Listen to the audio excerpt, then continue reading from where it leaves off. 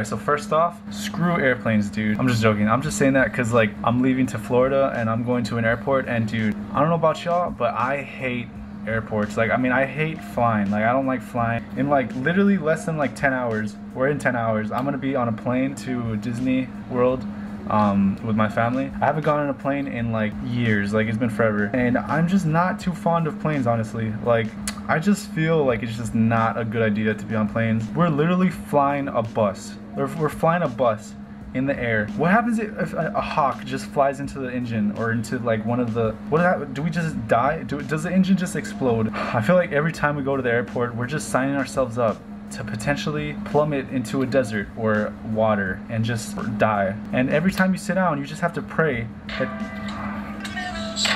Hello? I'm leaving to Disney World. Alright, well, I just canceled plans on somebody. Alright, what was I talking about? Oh, okay, foot fetishes. Wait, sorry, wrong conversation. Airplanes. Literally, when you sit down, you just have to pray that you don't sit next to a 300-pound dude, or like a crying baby, or a scorpion, supposedly, since scorpions are just falling into people's laps at airplanes. You also have to pray that you don't get dragged off by the security. And my flight's at 5 in the morning. I'm already ready to get yelled at 2 o'clock a.m. that I'm not in the car already. Because supposedly you have to go to airports freaking 10 hours before. We literally go early just so the freaking clerk, or whatever her name is, just can be there for like, oh, I'm sorry, I don't see your tickets on the... Dude, just freaking ring up my tickets, put my bag into the little thing so they can just throw it on the cart and just let me go. Why does it take so long? Could have been in bed this whole time. The restrooms are like 2 feet big. Like, thanks, dude. I can practically just get in the restroom and I just have to stand like this the whole time while I'm taking a piss. How do people have sex in the restroom in airplanes? They're literally so small. How do y'all fit? It must be cool to join the Mile High Club, but like, I practically have to shit sideways with my legs like on top of the other because you gave me 2 feet of room. I don't know, dude. You have to pray that you don't sit in front of a kid that's just kicking your seat. And I know that's like a cliche thing, but I've literally sat in front of somebody that kicks my seat. It was a little kid, and I swear I did not want to sock a kid in the face so bad. All I gotta say is he's lucky he was only like 4 years old. If the air marshal decides to pull out his gun and shoot it for some reason, and it hits a window and puts a hole through it, that's it. It's gonna open up more, it's gonna get sucked, it's gonna just suck us out, and that's it. We don't have an Iron Man to save us this time. Look, okay, I do appreciate planes because they get us where we need to get way faster than driving.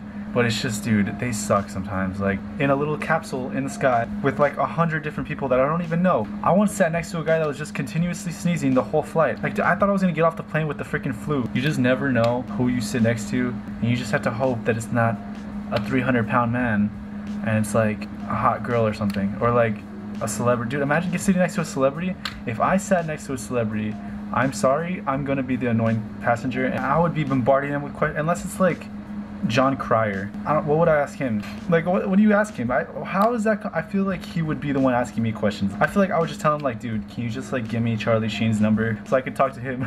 And look, I'm all for security. Like, check every bag, check everything. Good, do it. Make safe as possible. I agree with that. But I don't know what it is. But every time I go through the security thing, even if I don't have anything on me, I don't know why I'm always so scared to put my bag through the thing and just walk through that thing. I don't know why I'm so scared that like it's just gonna go off and I'm just gonna get like tackled or tased or something. Like, but I don't know, dude. Planes suck. We're like one bird in the engine away from freaking plummeting to the ground, and one wrong seat placement away from getting yanked out of the plane. But yes, wish me luck. When I go to Florida, I'll probably vlog and do a little funny, fun, cool vlog for y'all. But yeah, thank y'all for watching. By the time you're watching this, I'll probably be in Florida vlogging and stuff, living it up. Rub it in y'all's faces. I could be editing this right now, sitting next to a crying baby that just needs to shut up, or fucking Jessica Alba. Like, it could be anything. But yes, thank y'all for watching. Comment whatever you like if you want, and just remember the golden phrase: I'm tired of these motherfucking snakes on this motherfucking plane. But thank y'all for watching. It's your boy Matt, and I'm out.